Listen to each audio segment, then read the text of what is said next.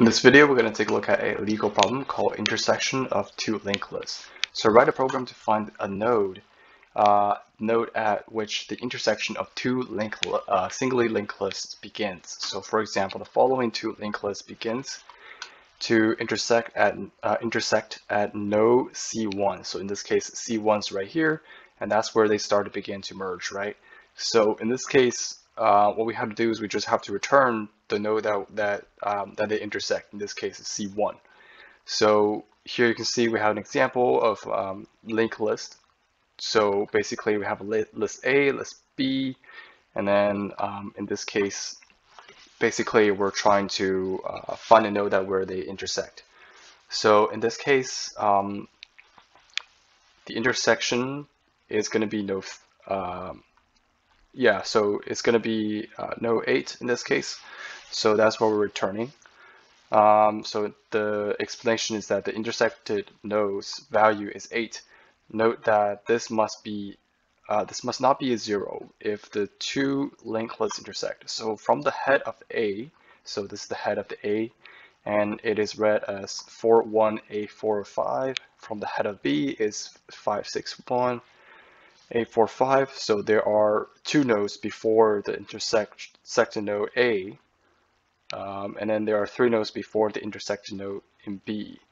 So one way we can do this is we can use a hash map to store all the node onto a hash set, and then if there's a duplicate, then we know that that's the node that they start to intersect, right? But the question at the bottom says that we want to do this in a constant space complexity, so constant memory. So let's take a look at a couple more examples.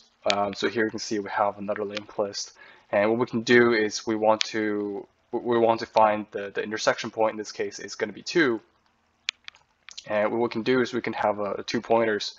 One pointer traversing starting from the head 1, the other one traversing starting from the head B. And if they start to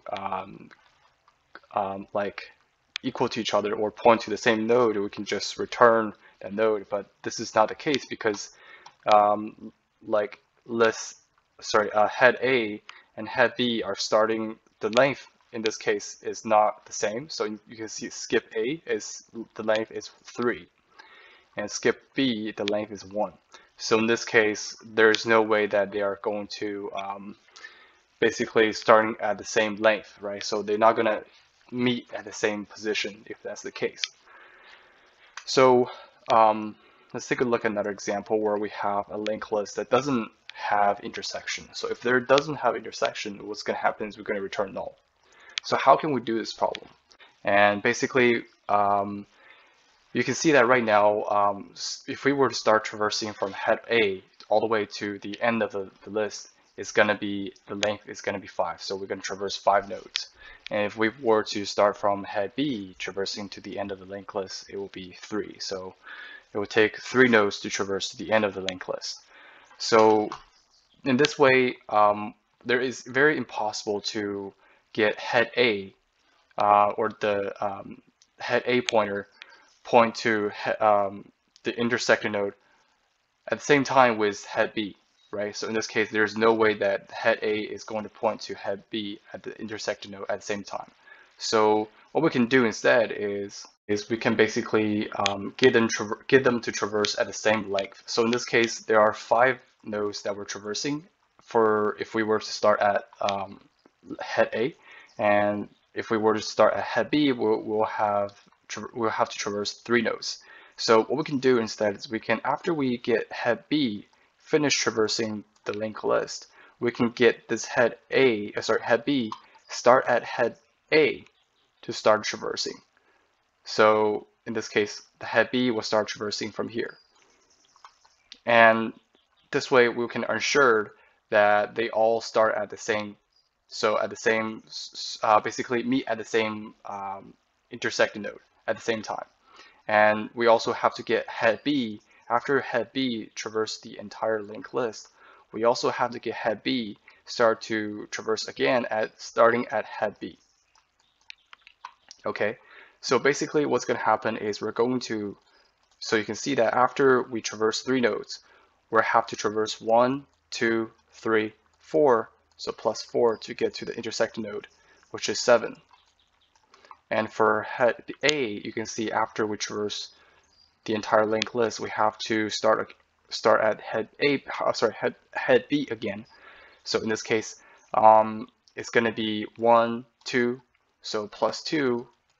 Basically, it takes us 7 to traverse 7 nodes to get to the intersecting node.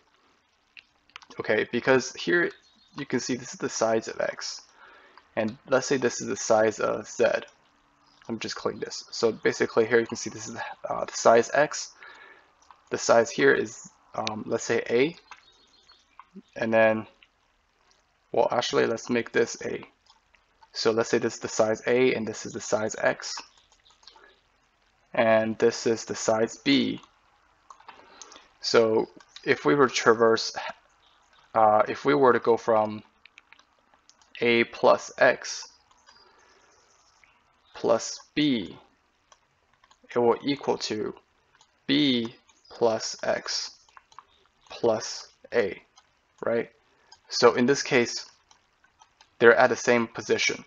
Okay, we basically travel the same length by just adding the other length, so other list length in this case. We can be able to traverse the same length, and if we were to traverse at the same length, we can still be able to meet at the intersecting node. So now you know how we can solve this problem. Let's take a look at how we can do this in code. So to do this problem in code, what we have to do is we have to start at creating some the pointers. So in this case, pointer A is equal to head A, and pointer B is equal to head B. And then if A is equal to null or B is equal to null, then that means that we don't have a point, or we don't have an intersection. We need to at least have 2 lists to have an intersection. So in this case, what we can do is we can just return null because there's no intersection. So what's going to happen is we're going to start traversing. So while A does not equal to B, what we have to do is we have to move them 1 to the right. So A is equal to A.nest, and B is equal to B.nest. But there could be a situation where A is null. So if A is null, what's going to happen is, so let's say A is null, what we're going to happen is we're going to get A is equal to head B. Okay, and if B is null, what we're going to do is we're going to get B is equal to head A. Okay.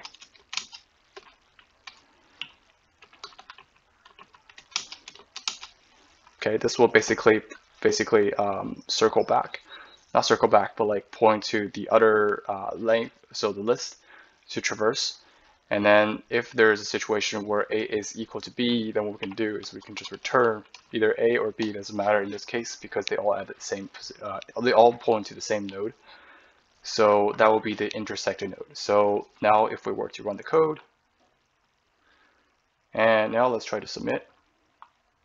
And here you can see we have our success. So basically, it's pretty simple. Our goal is that if they reach to the end of the list, then we're going to get them to get either node point to the other node, the other starting node, or the head node, like the other head node. And then we're going to start traversing again until they equal to each other. And what we're going to do is we're going to return either node, right? So in this case, basically the time complexity in this case is going to be A plus B, where A is the length of the list. Sorry, the head, the A linked list, or the head A, all the way to the end of the linked list, and plus B because we're traversing from here to here and then from here to here, right? So in this case, they're all moving at the same time. So we're basically, it's going to be A plus B for time complexity. So in this case, the space complexity in this case is constant. We're not using any hash set or anything to save it onto the memory. So in this case, time complexity is big O of A plus B, and the space complexity in this case is constant. Okay.